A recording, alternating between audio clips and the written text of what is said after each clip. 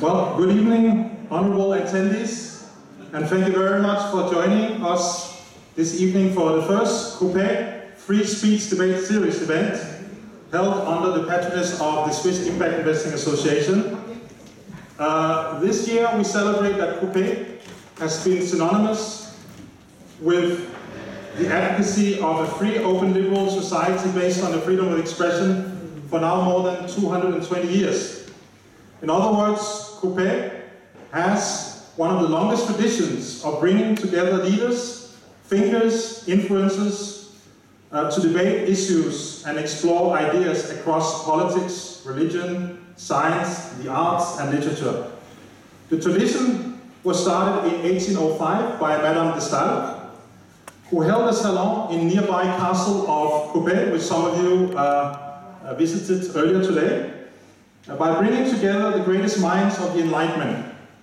Hence, this series should be seen as a continuation of and putting into practice the principle of this Coppet group, namely that here in Coppet reigns tolerance, respectful cultural diversity, and a real cosmopolitanism, where intellectuals from different geographical, confessional, and linguistic backgrounds meet to dialogue with respect for each other, believing that our differences could enrich the speakers as well as the attendees.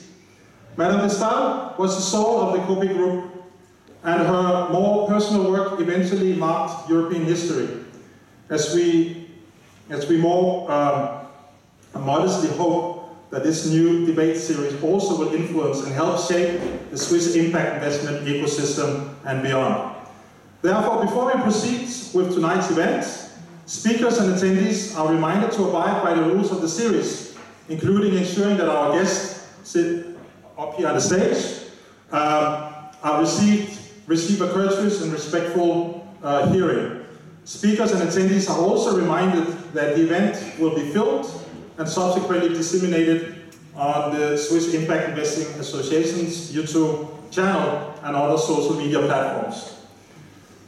Today we are joined by 7 distinguished members of the Swiss Impact Investing ecosystem, normally also ranging from academia, but unfortunately our 2 professors from the Graduate Institute Geneva and EMD have cancelled today for different reasons. International organizations, intermediaries such as advisory firms, as well as regulators, as represented by the state of Geneva, although Mr. Niggli is here in his own personal capacity. It should be added. That's okay. They are gathered today to debate tonight's predetermined motion. Each speaker, with the exception of the team captains, have been allocated maximum 5 minutes to present the arguments for or against the motion. When there's 1 minute left, I will use the little clock. And when the 5 minutes has gone, I will drown you out. So there will be no possibility of going beyond the 5 minutes. These are the rules. So today's motion is that this House believes Switzerland is and will remain ranked as one of the world's leading and most competitive financial centers, with Geneva being one of its 2 main and universally recognized hubs along with Zurich.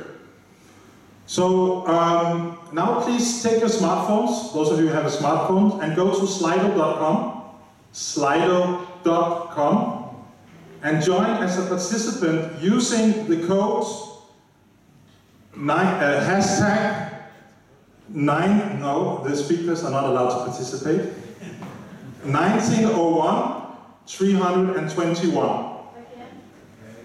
Hashtag 1901 321.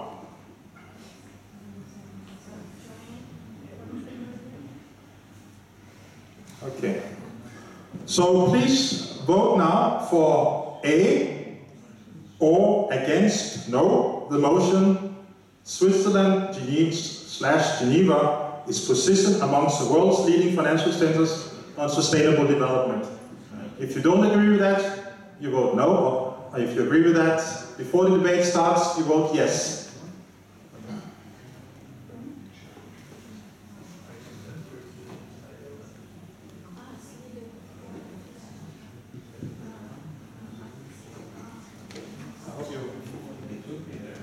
Are you able to vote? Because I don't see.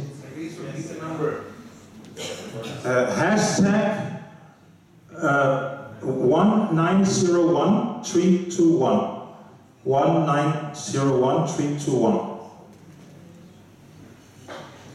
So the attendees can challenge the speaker at any time during the debate by raising a point of information, although it remains at the discretion of the individual speaker whether to accept the injunction. So have everyone had the chance to vote?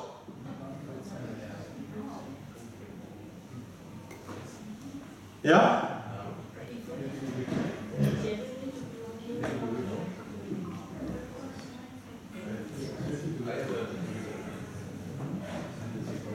Have everyone had the chance to vote? Not yet. Are you able to access slido.com? If not, if your wireless is not working as it should, in here there's also a wireless connection called Coppet 1296. Coppet. That's the password if you can't access your connection. Okay? It's important that everyone votes because that's the whole point of the debate. We want to have a winning team at the end of the debate.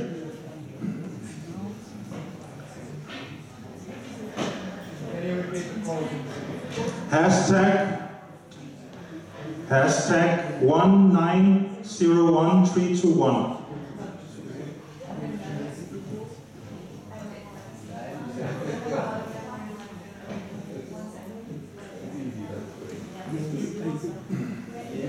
Okay? If that's the case, I'll now look to Mr. Mark Halle, co-founder of Better Nature, to open the case for the proposition after a brief introduction of your team members. And there's the mic.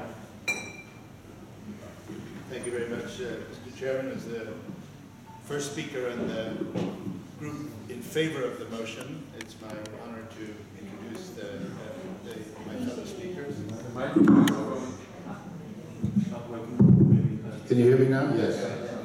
So, Mr. Chairman, I repeat, it's my honor as the leader of the team in favor of the motion to introduce the speakers. I'm a little put off by this British Parliament setup here, but maybe my English colleagues are more used to it than I am. Nevertheless, I am very proud to say that we have a very strong team here. I shall open the debate by laying out why I think the motion is self-evident. But my speakers that follow me are also from various high-level parts of the Geneva ecosystem. Following me will be Ekkehard Ernst, who's behind, sorry, turn my back on you. Ekkehard is an economist of very high reputation. He has worked in OECD and the European Central Bank. He's currently at ILO, where he is a senior civil servant looking after global labor market trends and the future of work. But in addition to his ILO job, he is also a co-founder of the Geneva Macro Labs, which is a platform that helps to identify, develop, and implement solutions to global challenges. I hope in this debate he will talk about the importance of equity in sustainable finance and, of course, the just transition. After him will be Paul Clements-Hunt here, who hardly needs an introduction. Paul is known around Geneva, especially as the founder and longtime leader of the UNEP Finance Initiatives, which has grown to impressive dimensions and is doing some extraordinary work. But he came from a business background before that and went back to a business life after that, where he is both co-founder of the Blended Capital Group and a director of Mission Purpose, which is a branch of Mission de Rea in the UK. He's also involved in a private equity capacity in businesses that focus on digital, technological, and sustainability development. So Paul, we look forward to hearing from you. And last but certainly not least, my friend Niggli, again, hardly needs an introduction.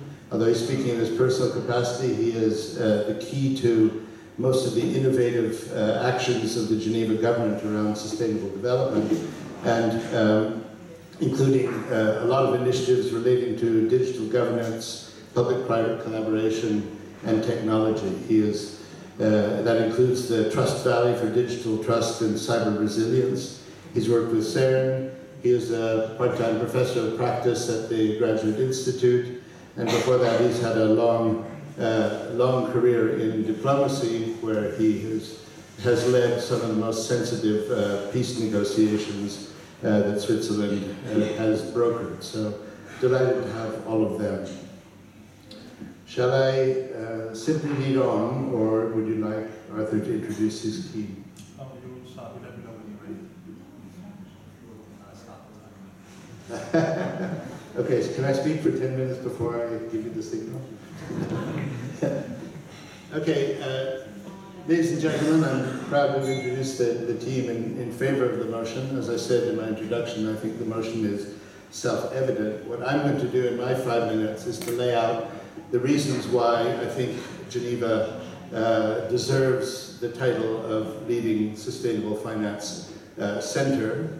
I was taught early on in my career that in a time-limited environment, you start with the conclusions, because then at least you've got those out on the table. My conclusion is that Geneva represents a unique ecosystem in the area of sustainable finance. It has in one place, in one city, in one region, more of the elements required to make sustainable finance a success than any other financial center.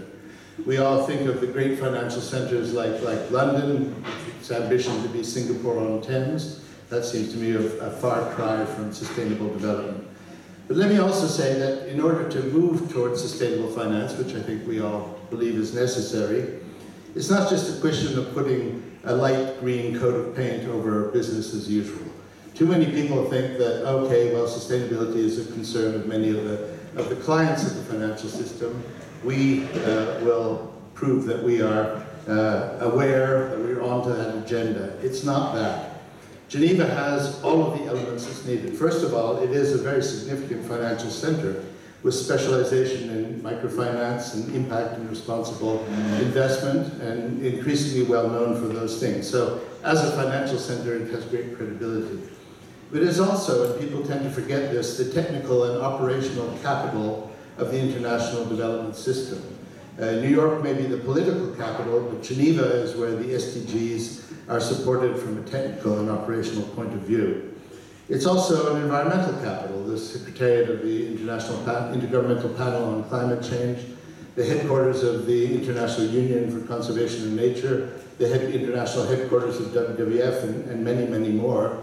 And as I said when introducing Ekkehard, it is also extremely important in the current and very important debate on the equity transition. ILO is leading some extraordinary work on green jobs and the just transition. And there are increasingly organizations that combine these different elements. I am a senior advisor to an international network of financial centers for sustainability. There are 39 of the world's leading financial centers in this network, and they chose Geneva as their headquarters. There's also what I call a sort of power ecosystem.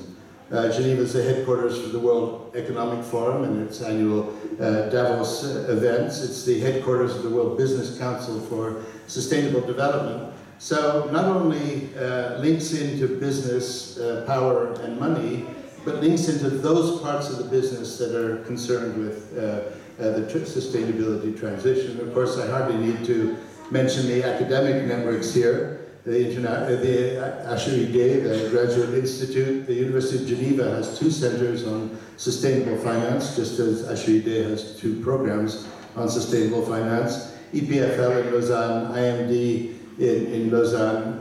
There's an ecosystem just around the Lac Léman that is very impressive.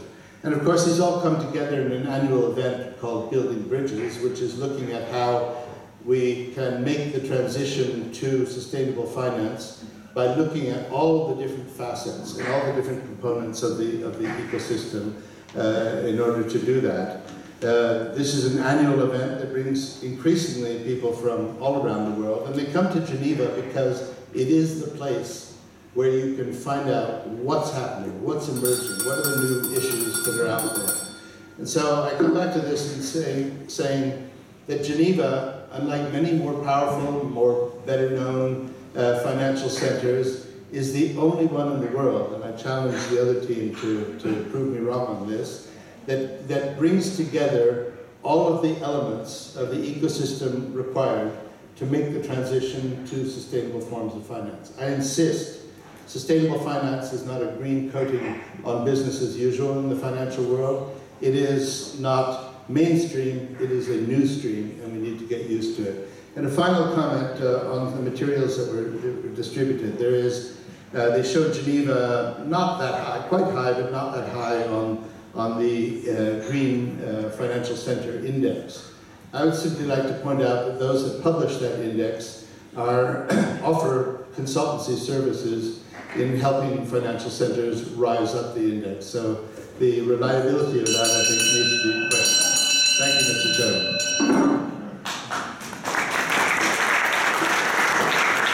Hello.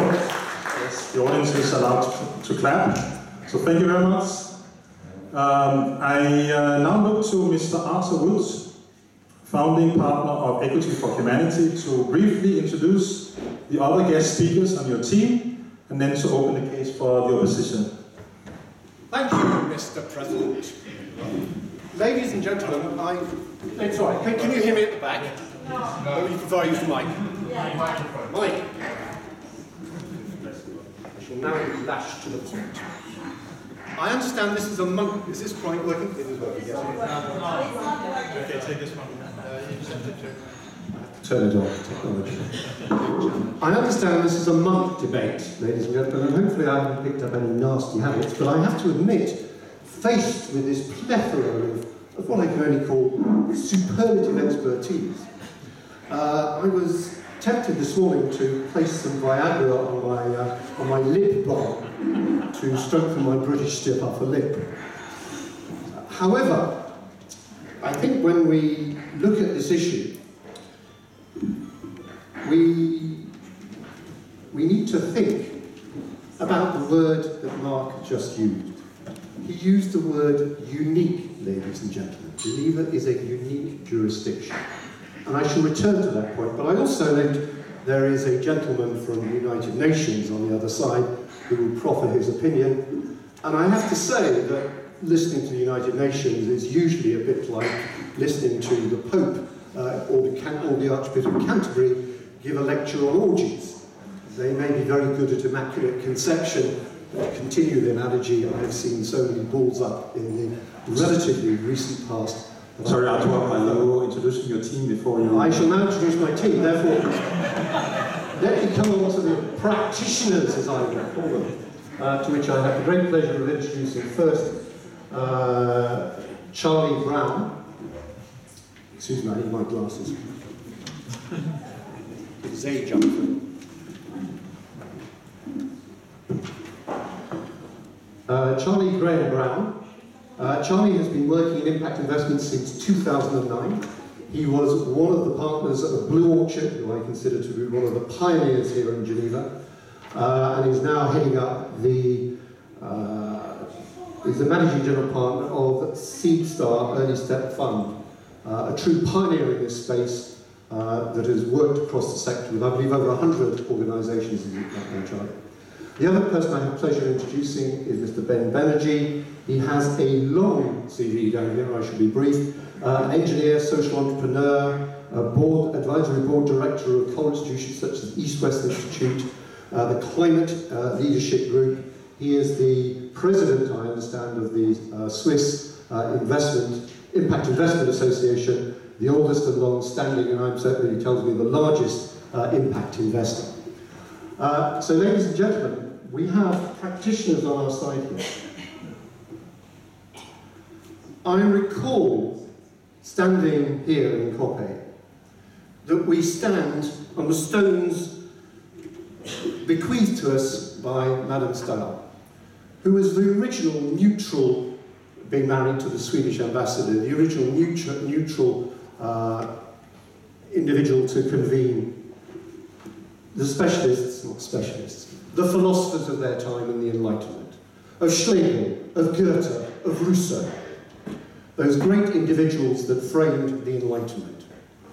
And ladies and gentlemen, that Enlightenment was based on the scientific revolution. So today, what I'm going to ask you to think about is when Rousseau, the citizen of Geneva as he was known, crystallized liberté, égalité, and fraternité, he didn't, ladies and gentlemen, talk about which absolutist monarch did a little bit of fraternity. He believed in universal values. And I know you in this room, representing sustainable investment, reflect those universal values. About uniqueness, we heard the words. And indeed, in 2006, ladies and gentlemen, when I was at Brit working for Americans, the Ashoka, the world's largest supporter of social entrepreneurs, I was invited here to Coppet by UBS to speak on a paper that I had written with UBS called Market Solutions to Philanthropy. And I proposed that they fund, through venture capitalism, social entrepreneurs. I proposed the first, at the time, or at least one of the first, blended value structures. I proposed what was to become the social impact bond. But was it this jurisdiction that took it up? No, ladies and gentlemen, it was not. It has been driven by the Anglo-Saxons quite conclusively. And today, ladies and gentlemen, when we talk about uniqueness, I'm afraid what we do here in Geneva is a Me Too strategy. And the sad thing is, ladies and gentlemen, all these years on, one could go, well, look at the success of impact investment, 1.16 trillion, or 2.5 trillion, if I believe GSG. A compound growth rate of 62% and 82%. We could talk about the success of blended value. But has it really been that successful, ladies and gentlemen? After all, climate is now heading to 2.5 degrees, where investment is in place. We are definitely hitting 1.5. The SDGs, ladies and gentlemen, framed so brilliantly as we were laid out, is now 20% below where we started in 2015. We are now need to deploy from 3.5%, 8% of gross domestic product. And inequality, when I stood within these walls, was about 10 people that, or 100,000 people that held the same amount of wealth as the bottom 3.5 billion. Point of order. I'll accept it with the greatest of pleasure. Are you for the motion or against the motion? That's a very interesting question. The point I'm making, ladies and gentlemen, is that there is nothing unique about what we're doing here in Geneva. You have swallowed the venture capital Kool-Aid. We are all going backwards. We are not succeeding, which the opposition would seem to believe that we maybe are. So to answer your question, no, I'm not. I am a bit like Will McAvoy at this point in time, who believes that in America is the greatest country in the world. I'm not between black or right, but what I do believe is recognising the first problem we have is recognising there is one. And so, ladies and gentlemen, it is sad that we look at our current marketplace. But Geneva could be a great jurisdiction. The technology is here in the form of CERN technology that allows you to think about visualization. Courtesy of the United Nations, the databases are here, ladies and gentlemen. But that unique opportunity is not being seized by this jurisdiction. That is the sad fact and reality. And the opportunity, ladies and gentlemen, is to actually seize that opportunity, not to continue to pursue the hierarchical silos that we do, which what we do at the moment is we discover a great idea, we say let's invent a new metric, and then we go out for venture capital money. If you truly believe in the SDGs, if you truly believe in supporting the climate issue for your children, do not ask for whom the bell tolls, it tolls for thee, ladies and gentlemen. So I therefore urge you not to accept this motion and to reject it, because this is a Me Too jurisdiction, but it could be something great and it could be something unique. I move, ladies and gentlemen.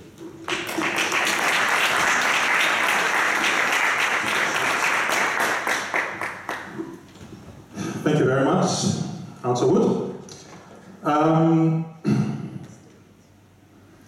I now look to Mr. Ekkehard Ernst, from the ILO and Geneva Macro Labs to continue the case for the proposition. You have 5 minutes. Thank you very much, Mr. Chairman, and thank you very much for the invitation to be here. I can reassure you that I'm neither the Pope nor an Archbishop, and I'm not trying to preach you or to lecture you tonight, even though I represent the International Labour Organization, but not only. And I wanted to make the case indeed, and as a bit of a variation on this theme, I feel like a Backfuger here tonight from what Mark was saying earlier, that Geneva is indeed the hub that makes sustainability happen, or sustainable finance happen, if you want. So obviously we have heard already about the big shifts that sustainability finance has experienced. You just look at the numbers, growth rates of double-digit figures over the last 3 years in terms of sustainability bonds, among others. And obviously that requires an additional support. But I think what is important to understand, and in a sense the opposition had certainly a point, is that not everything that is called sustainability actually is. What is really needed is it requires sustainability finance, requires an intellectual cloud to ensure that these new forms of finance produce both financial, ecological and social returns, triple wins as we would call them. And I think, and Mark alluded to this already before, Geneva really offers an ideal ecosystem for that. What do I mean by that? An ecosystem is really a place where different parties, different intellectual leaders, different financial investors come together in order to produce these new products, because not everything is green, as we have just heard before. A lot still needs to be done. I would question a bit the position that we have really not achieved much.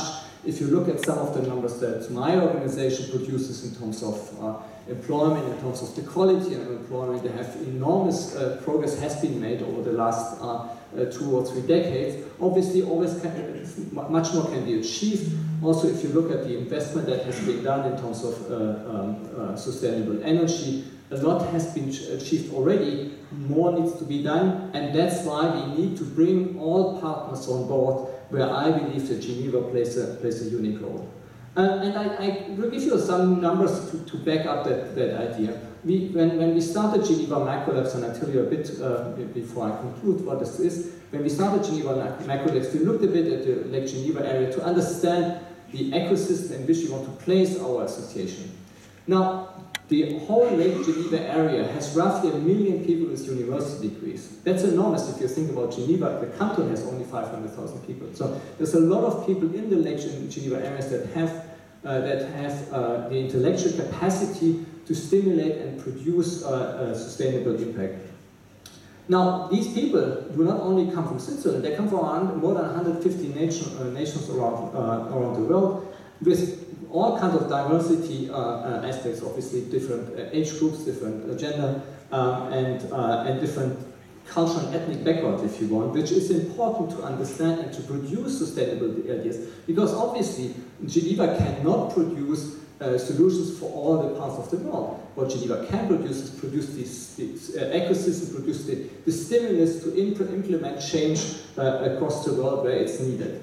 And so we have this diversity also in terms of the institutions. Mark alluded to it already. We have international organizations, obviously, like mine. We have, which are around 40 different organizations and roughly 40,000 international civil servants like me.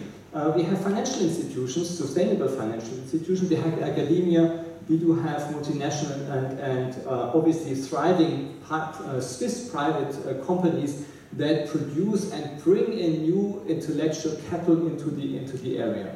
So what is interesting is that obviously when you put these different institutions side by side, not much will happen. But what Switzerland offers, and Geneva in particular, is multiple platforms for exchange, such as Forest Impact Hub and Geneva Macro Labs, where we believe that we're not only producing a think tank, but also a do tank to help stimulate, produce new ideas. And I wanted to conclude with one specific element that is really unique to Geneva. Is